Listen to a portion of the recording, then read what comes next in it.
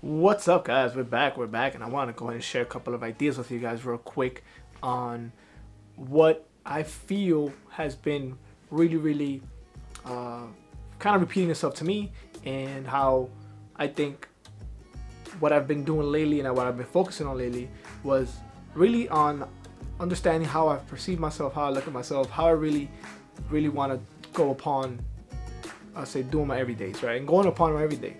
And I think the littlest of habits and the littlest of actions do kind of signify how we are seeing ourselves and how we portray ourselves. I first, I would say a year ago, I felt that I didn't want to, that I must hoard and save and really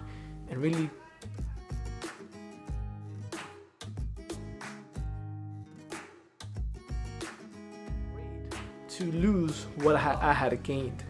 And this kind of goes against what we are here to be in this abundance, right? And what I've been learning is that the more you're able to give freely with no attachments. I'm talking about giving to others to get something back. Just giving back, helping others, and really being of service, and also giving back, and also giving from monetary as well. Not just giving from service, but also giving and able to be prosperous in abundance and very generous, I think has been one of the things I've learned so far, in how I think we kind of overlook the importance of being generous, and how maybe the generosity has something to do with how we view ourselves, and how we think that we're not enough and we're not big enough to accomplish or conquer or even be this magnificence of abundance and of light. Because if we're not generous, I feel that we really have to understand where it comes from, why we think that way, and why do we feel that we'll be in lack if we're generous. Because if the laws of the universe state that, the more you give, the more you get back, then that means the more you're able to give of yourself, the more you're able to give of whatever it may be, whether it may be a service, maybe it may be monetary wise, maybe money. Why does generosity come into play when it comes to being able to expand?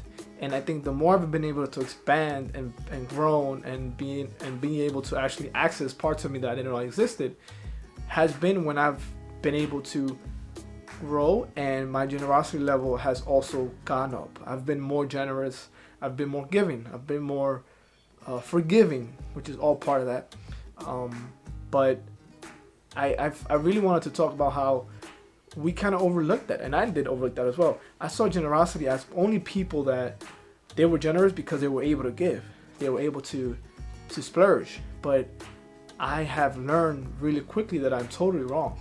Being generous doesn't mean that you are able to splurge. Being generous is a feeling, a way of thinking, an emotion, and a characteristic of yourself that has nothing to do with your circumstances. If you're generous when you don't have any abundance, is I think a trait and a beauty to it.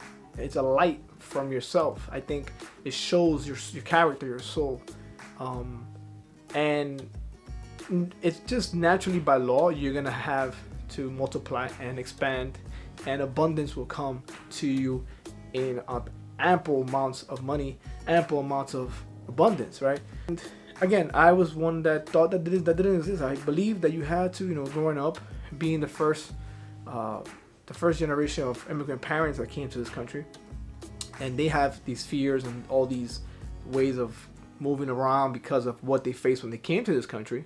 I learned very fast that I've been carrying these beliefs with me from my parents, from my upbringing, and I'm seeing that slowly but surely as I expand, as I grow in this journey, I understand that the only way you can outgrow this is by doing what feels better, what feels good. And for me, generosity feels good.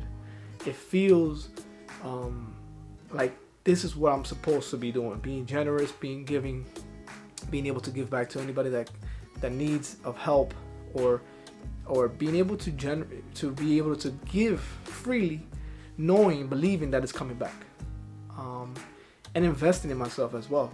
I think generosity and investing in yourself goes hand in hand.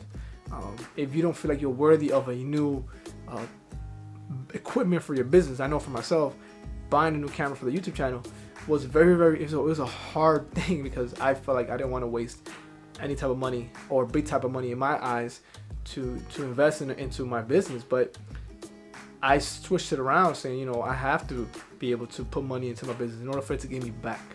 And I think we've been taught that, you know, you can, obviously, it's not only about the equipment. Your content has to be great, and what you bring to the table also has to be great. But you have to be able, I feel like you have to be able to also invest in yourself, whether it be books, whether it be giving to investing in myself. I feel like it doesn't have to only be in material, equipment, courses, college, books, if I haven't said it again. But it's also about really being able to feel good in doing things for others, and that feeling carries on throughout the day.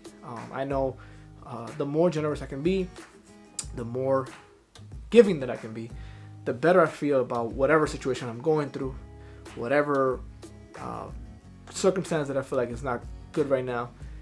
Generosity always outweighs all of that. So today I wanted to go ahead and share with you guys, you know, generosity is free.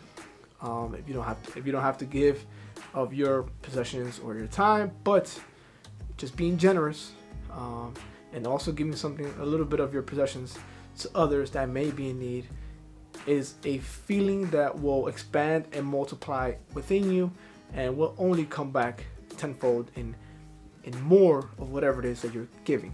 So hopefully you guys try this out and let me know, guys. Peace.